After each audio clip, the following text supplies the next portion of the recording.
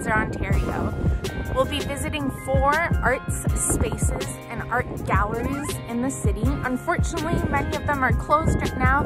However, they do have some installations or works that can be seen from their windows from the outside. So I hope that you will take the time to get out, explore, walk around, and explore your city. The Art Gallery of Windsor is a non-for-profit public art gallery focused on preserving and presenting the visual arts of Canada. The Art Gallery of Windsor harnesses the power of art to open minds and hearts to new ideas, perspectives, and ways of thinking that inspire people to grow emotionally and intellectually. Artist Luke Matterford is interested in queer histories and how queer communities occupy space within regions that don't have a gayborhood or other dedicated spaces. And Matterford's installation, Reaching Down But Looking Up, currently installed in the windows of the AGW facing the Detroit River, is created in response to Windsor's last gay bar closing in February 2019. Leaving Windsorites without a dedicated queer social space for the first time in 40 years. From outside, the work reads, "Strangers and our lovers, looking for our places," and from the inside, "Moving through your focus here and wanting more." Luke Matterford is an interdisciplinary Canadian artist, writer, curator, and community organizer. Luke currently lives in Windsor, where he founded Love Contemporary, a grassroots studio and exhibition space, and he co-edits Off Center, an online publication.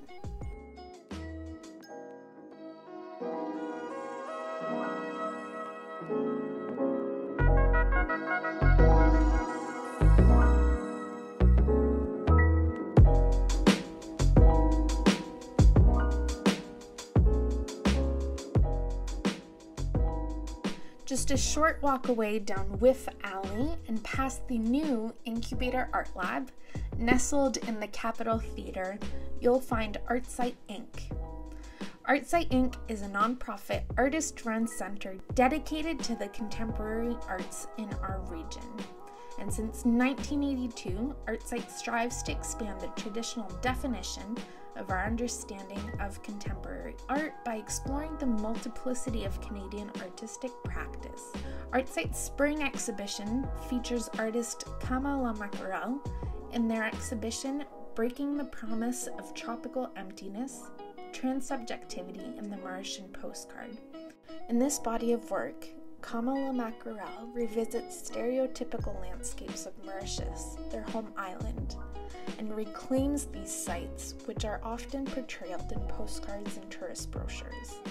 And while these spaces are supposed to represent the island, they are empty of any black and brown bodies.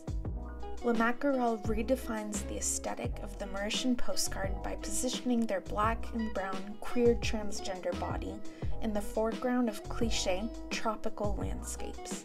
Through these photographs, the viewer is encouraged to consider the ways in which island spaces are commodified and how local subjects are uprooted by these images of the utopic or tropical destinations.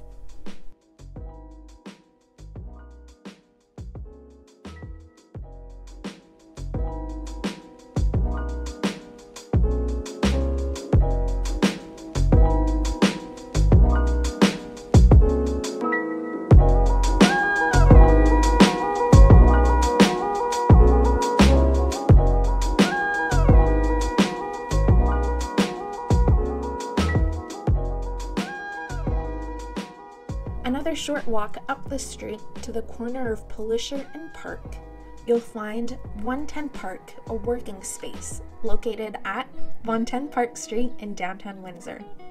The space began as a collaborative project that was founded by 4 artists, including Alana Bartol, Colette Broders, Susan Gold, and Arturo Herrera. It's a space to work, experiment, and engage as an artist. 110 Park's current partners include Linda Renaud Fisher, Stephen Gibb, and Susan Gold. And this year, 110 Park celebrates May Day. Walk by their exhibition windows and see the special display of mail art for the Cuban International Henry Reeve Medical Brigade. Over 100 images and envelopes from 28 countries have been submitted to 110 Park's window display in support of the Medical Brigade's nomination for the 2021 Nobel Peace Prize. The brigade has been on the front lines responding to some of the globe's worst health crises, and since 2005, the brigade have participated in dozens of missions in over 46 countries and territories around the world. Recently, Cuba has responded to requests from dozens of countries requesting Cuban medical support in the fight against COVID-19. Nearly 4,000 Cuban medical professionals have provided healthcare in 37 countries, treating over 300,000 patients worldwide. 110 Park's windows are always open, and artists are always creating new displays. After a 30-minute walk or a 6-minute drive down Riverside Drive East, you'll end up in Walkerville, where you'll find the Arts Council Windsor and Region. Here's Caitlin Carnes, the Administrative and Outreach Coordinator at the ACWR, to tell us more about their space. Hi everyone and happy May Day. I'm Caitlin Carnes and I'm the Administrative and Outreach Coordinator for the Arts Council Windsor and Region located in beautiful Walkerville. I'm here to share some information with you about exciting opportunities for artists. The ACWR is here to support artists from all disciplines, and we have been serving our community for over 40 years. We are constantly updating our website with job calls, events, auditions, and more, so stay tuned. Also, I'm here to tell you that we are offering a 2-week window exhibition rental. Due to COVID-19, we've had to close the doors to our Artcite gallery for the time being, but in exchange, we are offering these window exhibitions. I will be alongside you, helping you market and promote your window exhibition so that our community can see your work, whether that's from their phones or on a walk. Stay up to date. Connect with the ACWR by visiting our website at acwr.net. You can find us on all social media platforms. You can sign up for our weekly Arts Notes newsletter and tune in to our Art Speak podcast on the last Friday of every month on CJAM 99.1 FM, on Spotify, or on SoundCloud. I hope to see you all soon. So I hope that you enjoyed our walk in the city today. I encourage you to go outside, take a walk, and see what your city has to offer. And we hope to see you soon at the Art Gallery of Windsor.